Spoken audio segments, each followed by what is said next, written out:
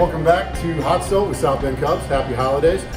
Today we're going to do a couple dishes that focus around the holidays. Really, honestly, just eggnog. So we're going to do eggnog in a couple different ways. The first thing we're going to start off with is an eggnog panna cotta. It's topped with a cranberry compote. We'll finish it off with some blood orange, some fresh cinnamon, some rosemary. Just a great presentation factor for any holiday gathering. So very, very simple recipe. What we're going to start off with, there's some cranberries. You can use fresh or frozen for this. It really is good either way. You're going to go right into a small pot there. Put a little bit more back. Make sure and save some back for your garnish when you're all said and done. And we'll add a little bit of water to that. And about a half a cup's worth of orange juice. Then to just kind of amp up the flavor on the orange, we're going to add a little bit of orange zest, about a half, will be just fine. Again, all recipes will be available. So we'll get that in there, and then that's going to go onto flame, about medium flame, for approximately 10 to 15 minutes. You're really going to want to start seeing those cranberries break down. Don't be afraid to take a rubber spatula and kind of mash them up a little bit and get all the flavor incorporated into that. So while that's going, we're also going to take some gelatin packs here, just some powdered gelatin. Take 4 tablespoons of water. We're going to take 2 packs of the gelatin here and just allow that to bloom in there. Don't worry about mixing it up. Don't worry about doing anything like that. Just let that set. It will absorb into the water. All right, so we have our quart of eggnog in our sauce pot. You're gonna put that again over medium-high flame, and you're gonna take that up to about 180, 190 degrees. You don't want it to boil, it'll start to break down. But at that point, once it hits that temperature, you're gonna add in your bloom gelatin into that. Just whisk it in, nice and neat. You don't need to go crazy with it. Just make sure it's all incorporated in, and then remove that from the heat. So we've taken our warmed eggnog that's had the gelatin added into it and put it into really whatever serving glass you'd like. So we're just using these little trifle glasses here. Then they place them into a refrigerator for 2 to 3 hours until they start to settle up. You can always kind of check them. Once you start seeing any kind of jiggle go out of it, you're good to go. So really all we're doing is just making a custard. At this point, we're going to take our nice cranberry compote that we've made here. And it's just going to go right on top. And these can definitely be made a day ahead of time. Just don't add the cranberry compote until a little bit before you're ready to serve them.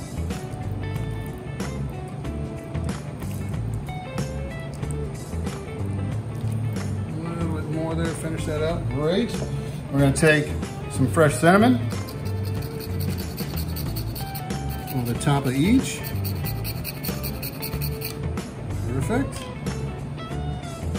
Cranberries. Then there's a nice garnish. You can always hit the plate up with a little bit of rosemary. And then, always good to garnish it with what you use in it. We actually use some blood orange juice in this. So we're just gonna add that to it.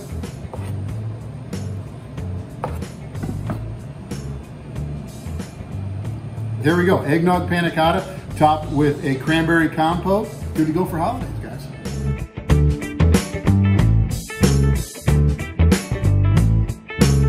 All right, for this next eggnog treat, we're gonna make Clark's Christmas eggnog. So what we have going on here is we've whipped a quart of heavy cream, no sugar, just straight heavy cream.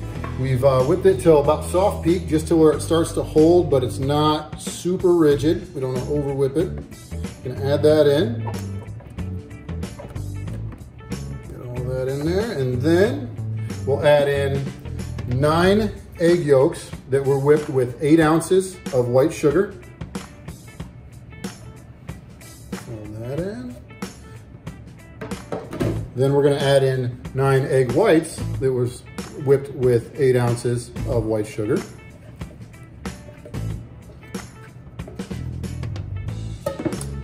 You're slowly just gonna kind of fold those together. Just lift from the bottom to the top, just to start to incorporate all the ingredients there.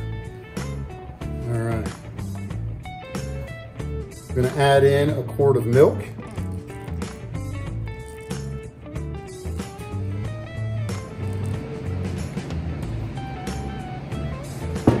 add in a quart of just a store-bought eggnog.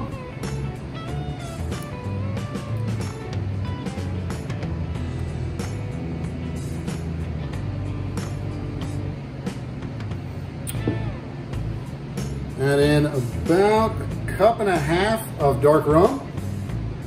This is where things start getting fun. And our last liquid, we're gonna add in a quart of a good whiskey.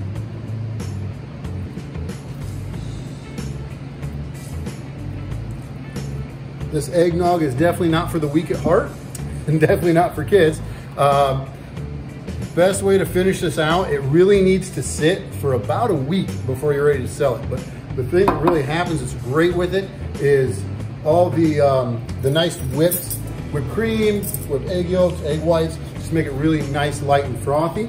We're gonna add in, to finish it off, 2 teaspoons ground cinnamon, and a teaspoon and a half of ground nutmeg.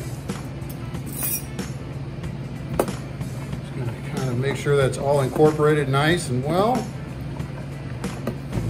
And make sure and put it into a good sealable container and place it into your refrigerator, like I say, for at least a week or so. You can go a little bit longer than that, that's great. But great holiday gift, bottle it up, give it to your friends, give it to your family, serve it at any party you might have. Yeah, this is a great drink for anyone that's of age. Now, as it sits, and really comes together, you're gonna actually start to see some of that frothiness build to the top. Don't be afraid, that's absolutely natural, that's great. It gives it a nice airy top to it, and all the heavier stuff is starting to settle towards the bottom. But there we go, Clark's Christmas eggnog.